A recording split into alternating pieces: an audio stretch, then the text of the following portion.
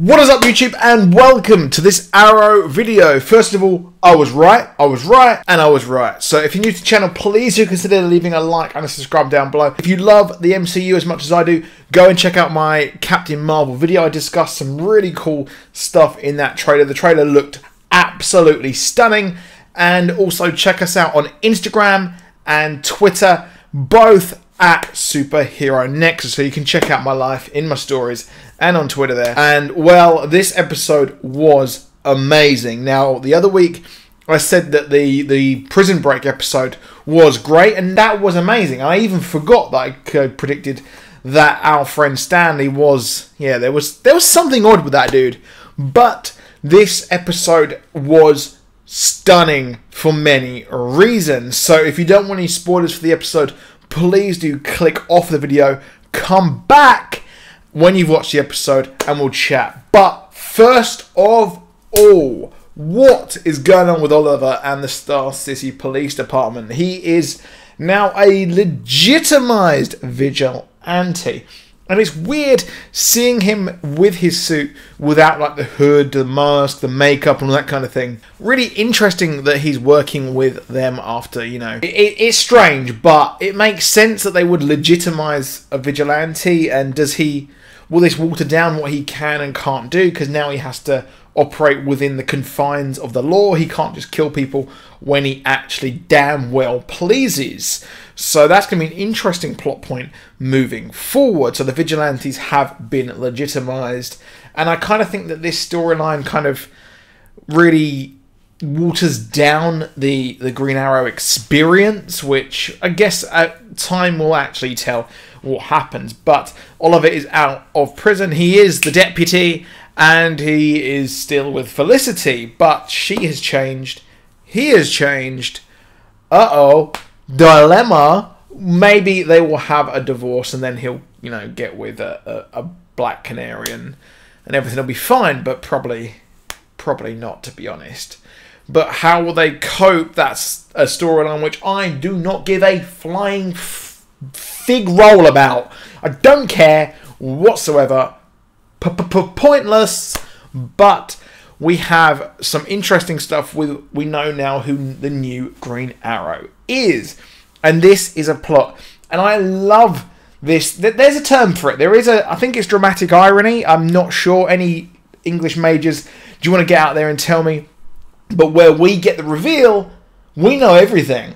But the characters have no freaking clue as to who this actually is. Now, it opened with a female training. And that is, if you didn't guess already, is Emiko Queen, the daughter of Robert Queen. In the comics, he had a relationship with Shadow on Starfish Island, which was actually the comic book version of Lian Yu. The comic book pretty much rebooted itself in Rebirth, in New 52, and then went on to, kind of copy the storylines of the TV show. If you like it, you like it. If you don't, you don't. That's cool. But we've got here the half-sister of Oliver Queen, and in the comics, there was a rival, and this kid was stolen by Simon LaCroix.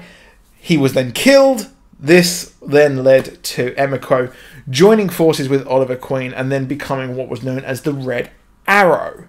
So here, I'm not too sure if she knows a lot about, or if they're doing what they're doing with her origin story. We haven't seen much of it. We just see her at the family home, and we see her at the gravesite of Robert Queen.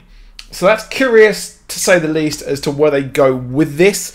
Will she become a ward of Oliver? That would be very fun, seeing those two. But I expect them two to fight and go head-to-head at some point, because he doesn't know about her.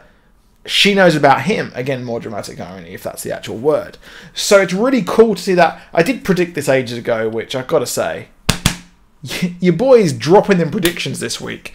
I'm dropping more predictions than Marvel are dropping trailers, which, by the way, Avengers 4 has been reportedly delayed due to the funeral of President Bush. Yeah. Whatever. Hopefully, we get it at some point. But after that Marvel trailer, the taste for Marvel has been satiated for now.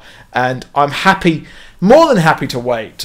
But I want it. I want it. Just damn trade it right now. So, Arrow, Emiko Queen. We might see some kind of conflict going forward with those two, which, like I said, would be an interesting dynamic.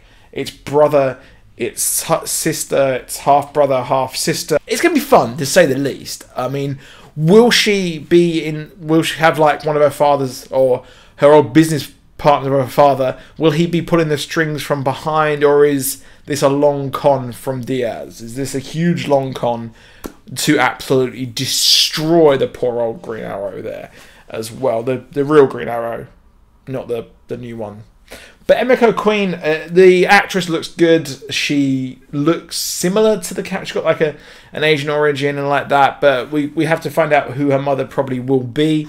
I haven't got a prediction on that yet, but it's going to be curious to say the least. Now, I really did like the fact that we are going back to season 1 here, and we go back to an old friend of Oliver Queen. He banged this dude's wife. That's probably why he's a bit salty. Well, his ex-wife now. So we're seeing his past come back to haunt him here, and again, he will see his father's past come back to haunt him here as well. So thematic themes and everything.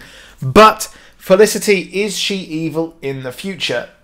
They're hinting that she's not. She's been playing a long game here, I think. She's been hinting that she is not evil.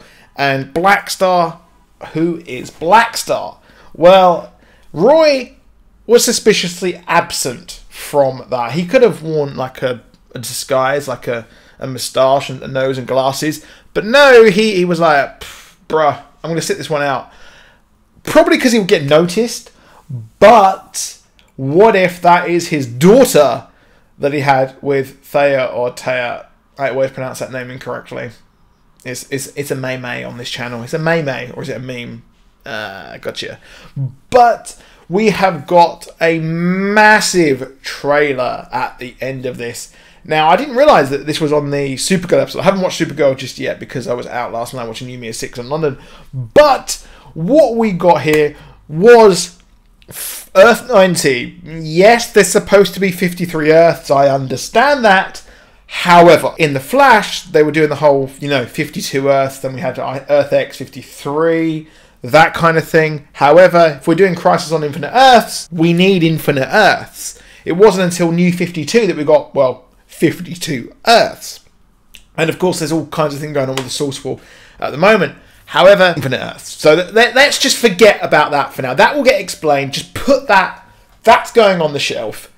Earth 90, obviously The Flash, 1990s, that makes sense. But what was stupidly weird here was that we saw Stargirl. Okay, I get it. It's probably in that world. Yes, I understand. But we saw Captain Cold, which looked like the CW version. Then, moving on from that, we actually had the Ray, where we saw, I believe, a few others. We saw the Smallville Green Arrow. I was like, hold on a minute. What is going on? And then we see John Wesley Shipp as the Flash with the monitor there. So that's absolutely bizarre. So I'm not really sure why the Smallville thing's there. Maybe my prediction that Smallville exists, like that kind of high school storyline, blah blah blah, that exists in this world. I would love that to exist. I hope that is an Earth. That would be one mighty Easter egg from us OGs here on the CW superheroes. But the Monitor, is he evil? Now this is weird. He has the book, obviously, but if you look at the map of the multiverse from Grant Morrison's Multiversity, well, and of course, if you go on the back of it, that's the Dark Universe from Batman Who Laughs, that kind of thing, Dark Knight's Metal. That was just weird. I love the fact they just flipped that over and they're like, oh, there's more worlds. Okay. That's just me bit riffing on there. But we have the Overvoid, which is what's beyond the Source Wall. So we have a guy with a book, and he's just chilling. One of the first prime monitors. That book is possibly that. That's all I've got. I've been trying to research. I've been reading comics, dissecting wikis, but I can't find anything on that. So if you know, you know. If you just let me know down in the comments, just so I know. But like I said, cool episode. This is the pretty much like the post-credit stinger ready for Elseworlds next week. Hype AF for Elseworlds. It's going to be absolutely sickening. So Elseworlds here starts with this, and we see the Flash. I expect the Flash escapes, and then so he's like, yeah, whoa, see ya, and then goes and tells every other world what's going on, because in Crisis on Infinite Earths, only a few Earths actually survived. Earth 1, I believe 2, 3 with Alexander Luthor. There may have been another one. I think Earth X survived as well. But they're not doing Crisis on Infinite Earth, so we can't really draw too much from that story. But I'm not really sure why the Monitor is rewriting worlds, because he's a good guy and he stopped the Anti-Monitor. Have we just got the Anti-Monitor here? That'd be interesting. But that is it for this video. Please drop a like. Please do subscribe. I'll see you soon. Goodbye.